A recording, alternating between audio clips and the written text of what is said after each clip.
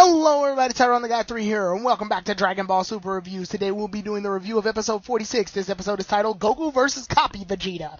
Who will prevail? It's the end of the Superhuman Water mini arc, and I gotta say thank God first of all, but second of all, I don't really know how to feel about this one, to be honest, you guys. I don't.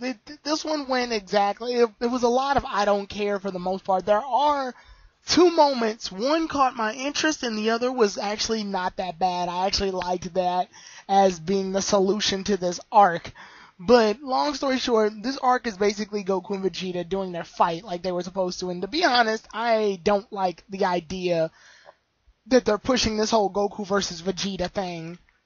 Because one, this isn't the real Vegeta, and two, like I said last time when I reviewed the episode 45, I was like, we already have Majin Vegeta, Baby Vegeta, Vegeta when he was evil back in the first season, and then this Vegeta. It's like, we have too many evil Vegetas as lame excuses for why Goku needs to fight Vegeta in some way, shape, or form. I'm not digging it. So yeah, they tried too hard to be the Majin Vegeta versus Goku fight from the Buu Saga, which honestly was one of the greatest moments of the Buu Saga. You know, like if I were to tell you, hey, what's the one real reason to watch the Buu Saga? It'd be that. But yeah, this one, I do like that Goku used instant transmission in one part of the fight to like basically mess with Vegeta's head. It was kind of cool. I liked that. But other than that, well, the copy Vegeta. And then there was the running gag of Vegeta getting mad that his copy, which is basically has all of his powers, is still losing to Goku. But then he got mad at Goku for losing to Vegeta because he knows he'll die if he loses. So it was one of those Vegeta having a mental conflict breakdown between does he want Goku to win or does he want Vegeta to win. It's dumb. And then we got the whole thing where, oh, and I hate this, the one member of the Patafu world, he's all like, wait a minute, I've just discovered how to stop the clone Vegeta without having to kill him.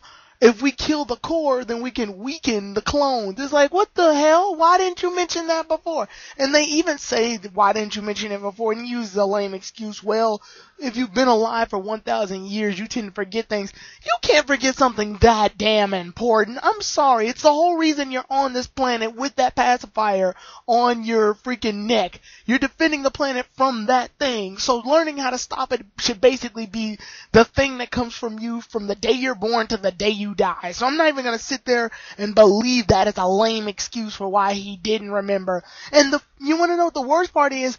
In episode 44, when I did this review, and when episode 45 came around, I was like, okay, this gives a chance for Goten and Trunks to do something while Goku and Vegeta do the fight. So Goku and Vegeta and Copy Vegeta would be the fight that happens, but Goten and Trunks can fight off the main villain, or the one pulling the strings, and take care of that and be the focus. They'll be the overall focus, while Goku and Vegeta fighting will just be one of those things that happens on occasion. Kind of like in the Majin Buu Saga, how Goku and Majin Vegeta were fighting, but the main concern was Gohan and Supreme Kai stopping Majin Buu. Like, I thought it was going to do it in that format, and to a way they did it in that format in this episode. Unfortunately, this is the final episode of this saga, so they had to cram all of that really fast. It looks bad in animation, and it's mostly just them running away, trying to find where the core is.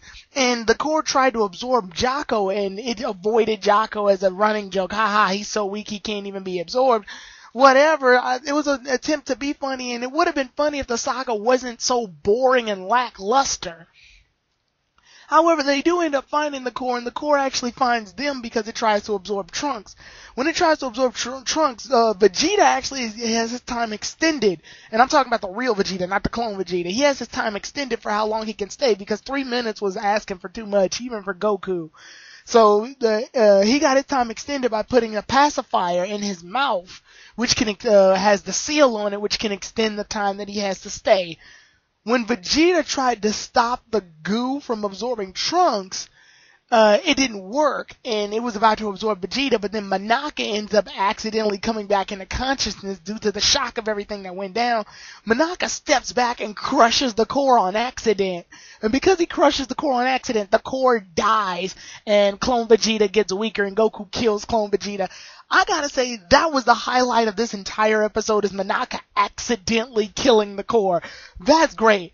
I really love that Monoka is taking the win for most of these sagas, cause for one, it's an Akira Toriyama move, making the unexpected thing the solution to the whole conflict. Two, I just love that Monoka is basically responsible for defeating Hit and the core to the superhuman water. So yeah, I just think that's funny. He basically has two wins under his belt right now. So I thought that was pretty cool. I like that. And like, Monoka is actually becoming a really good, like, favorite character of mine just because of his really silly victories. It's like, you know how Hercule is responsible technically for helping defeat Cell because he threw Android 16's head to Gohan, allowing him to go Super Saiyan 2. And then when he had everyone gather energy so Goku can get the Spirit Bomb, he helped those victories. Monoka just plain is the victor of these situations just due to misunderstanding. So yeah, at that point, everything's saved, all's well that end well. Trunks and Goten can actually go to Patafu anytime they want and just chill, so I thought that was kind of cool too. But other than that, the saga's over. I'm glad it's over because it was a really cheap way to get Goku and Vegeta to fight each other. And basically that is the end of that, because they actually take a little bit of time to do a trailer they do two trailers actually for the incoming future Trunks saga. And a lot of you all are probably wondering, Tyrone, you've been doing all this Dragon Ball Z stuff. How do you feel about future Trunks and his arc? I will state how I feel about future Trunks' arc, or at least the whole future Trunks scenario, like tomorrow. Probably tomorrow, the day after that, because I have some choice words for everything that's gone down as far as the future Trunks. But we do get that trailer.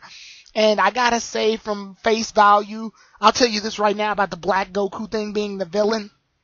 I'm not liking that. First of all, when you make a hero the bad guy, when you make a bad guy version of the main character, it kind of feels like you ran out of ideas. It kind of feels like, oh, we can't do anything to make a creative new villain, so we just gotta make a villain that is the exact same as the hero. Second, we just came from a saga where the clone evil Vegeta is the bad guy. So now it's like, wait, are Goku and Vegeta so popular now and so in the spotlight that we can't even have new villains? They're even outshining villains now? It just sort of doesn't sit right with me, but I'll give a lot of my opinions when I do the saga review, when the saga's finally over, and when the episodes come by. So the next episode is the SOS, a Black New Enemy appears. See you all then. Tyrone the God 3, out.